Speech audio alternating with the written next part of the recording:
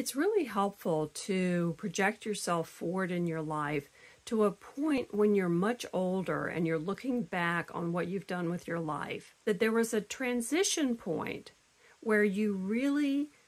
broke free from some of the old narratives that you were living by and decided to try something different. When you do this exercise,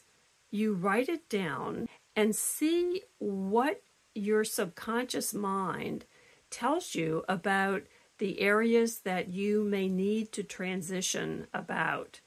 the things that need to change now, so that later in life, when you look back,